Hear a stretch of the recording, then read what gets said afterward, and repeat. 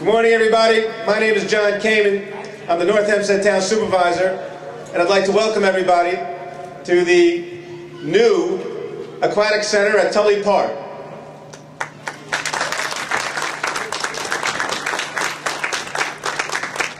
A little over 2 years ago, the filtration system in this pool went down. The pool was diminishing, it was old.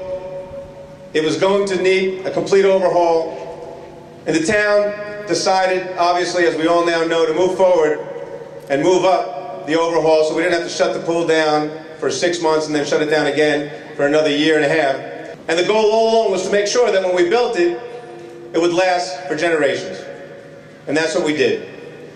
I believe the folks who are here today are going to walk through and see a beautiful facility. There's always more to do. We have some tinkering that we'll be doing for the remainder of the year. But the pool is going to be open. The pool is going to be free. Certainly for October, we're going to invite everybody to come for free. And I think everybody who's involved is going to have a great experience. We want everybody to go and tell your friends in the town of North Hempstead to come and join us and participate in this pool. Good morning, everyone. You know, in Port Washington, we built something a number of years ago that became a jewel for the town of North Hempstead, and that's our golf course. Harbor Links, for those of you who have been there. Well, when you walk through the doors, you're going to see we have another jewel.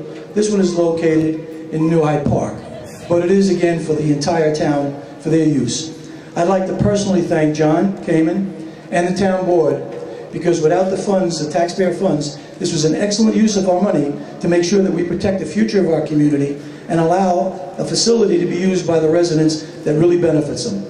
This is a great thing. You're going to see it as you get inside. Every dime of this money came from the town, and I want to thank you for supporting us in making this happen.